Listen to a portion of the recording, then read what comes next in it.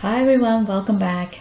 In my next project, I'm interested in looking at text analytics, and I'll be exploring wine description given out by sommeliers during blind tasting.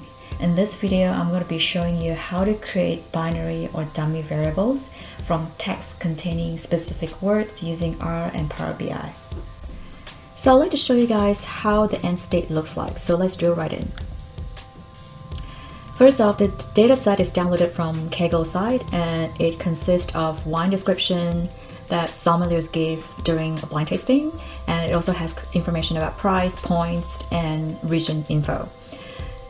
So what I like to do here is to create dummy variables based on presence or absence of certain words in wine description. Here are some examples to show you. So basically I'll be creating different variables representing different flavors of the wine. So for example, chalk here will have the words chocolate or cocoa in the description. Berry will have berry, blackberry, cherry or strawberry. Spice will have cinnamon, anise or spice, and so on. If we look at the description of wine A, there's the blackberry and chocolate words in there. So this means it will show true or 1 in both chocolate and berry columns, but false or 0 in the other columns. For wine B, there's blackberries, cherries, cocoa, and anise words in the description. So this means it will show true or 1 in the chocolate column, berry, and spice columns, but false or 0 in coffee and citrus. For wine C, because it only has the word lemon in there, that will trigger a true or 1 in a citrus column, but false or 0 in the others. The first method I'm going to show is using Power BI. I'll be using the containsstring DAX function, which takes 2 arguments, within text and find text. Within text is where you want to look at, and find text is the string that you're interested in.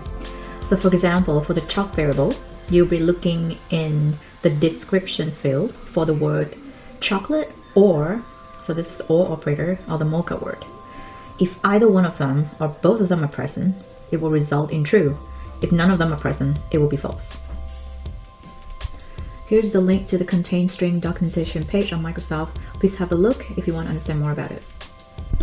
Let's take a look at the Power BI worksheet.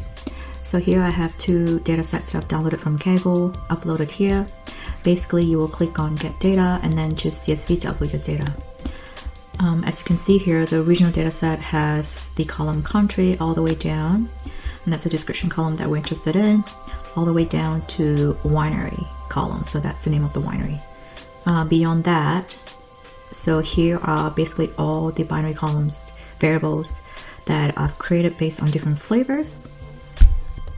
So here's an example of the berry variable. It contains all the fruits that has a berryish flavor in it. For example, strawberry, blackberry, blueberry, cranberry, and raspberry. And they're all separated by the or operator. Now we look at the citrus flavor variable. The expression will yield the result true whenever it sees the word citrus or orange or lemon or grapefruit or acid or tangerine or lime. So anything that indicates a citrusy flavor. Next, I want to take you guys through a summary page of all the 12 flavor variables that I've created. Here you can see almost 40% has berry flavor or citrus flavor in it. Almost a quarter has spice or stone fruit flavors. Coffee, mint, flower, and melon, they're all on the lower end. And here you can see the counts in each true and false categories, and this is how the percentages are calculated from. I'm not going to show you how I created the measures, but you can definitely check it out in the worksheet underneath the video. Now that you have all your 12 variables set up, if you'd like to export this into Excel, you can do so by right-clicking here and then copy table and paste it on Excel sheet. Or you could install some sort of Power BI helper, and that's something you can find out through Google.